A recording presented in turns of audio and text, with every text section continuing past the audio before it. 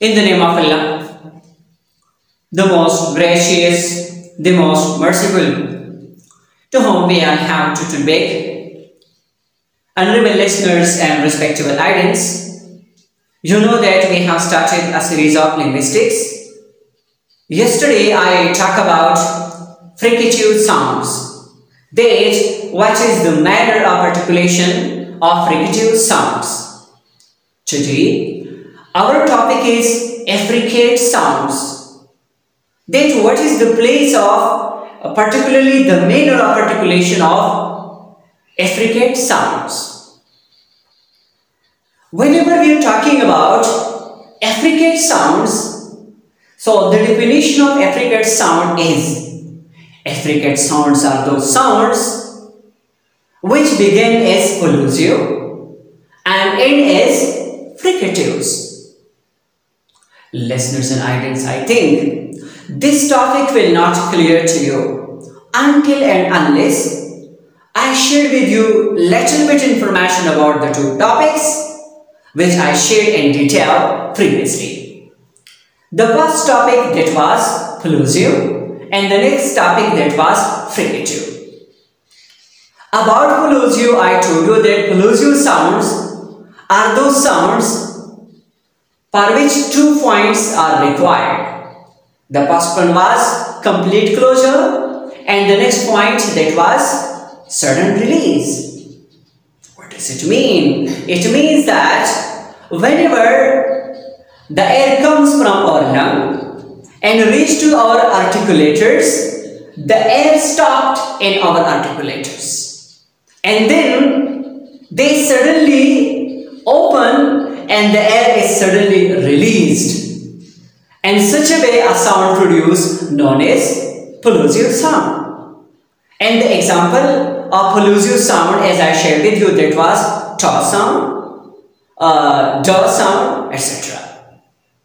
On the other hand, whenever we are talking about fricative sounds are those sounds which produced at the time whenever the air comes from our lung and reach to our articulators and which are closed. Whenever our articulators, they are narrowly open, in such a way a sound produced that is known as fricative sound. And I told you that fricative sound is produced whenever our articulators, they are narrowly opening and they produce with a hissing sound. As much as air you have in your lungs, that much you can prolong and increase fricative sounds like s and sound, or sh sound, or sha sound. Now let's come back to the definition of the affricate sound. I think with this little bit background, this topic will clear to you now. As I mentioned and told you at the beginning of this short video, that affricate sounds are those sounds which begin as collusive and end as fricative. If you want to recognize and to keep this definition in your medulla, so then you must keep 2 points in your mind.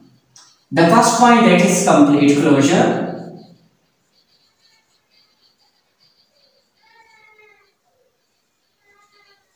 and the next point, that is slowly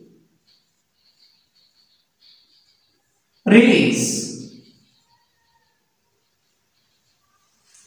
Listeners and audience, now whenever we are talking about affricate sounds,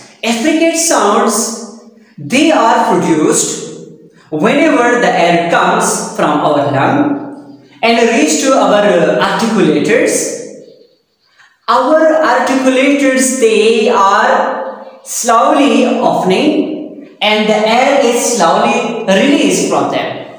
In such a way, a sound produced that is known as affricate sound. I am repeating. Whenever the air comes from our lungs and reach to our articulators, so the articulators, they are slowly opening and the air is slowly releasing in such a way the sounds produce those sounds known as affricates. And there are two sounds are there. Two sounds are there. The first one that is known as cha sound, and the next sound that is known as ja sound. For example, you say chen, chen, and the next sound you say jeep or ja sound. So here it is ja sound and here it is cha sound. So slowly our articulators open and this sound is produced ja sound and cha sound. Listeners, remember that there is another important point, and the point is that our lips, they are actually round, little bit round when we are talking about these two sounds like cha sound and ja sound. So I think this topic is clear to you. Thank you.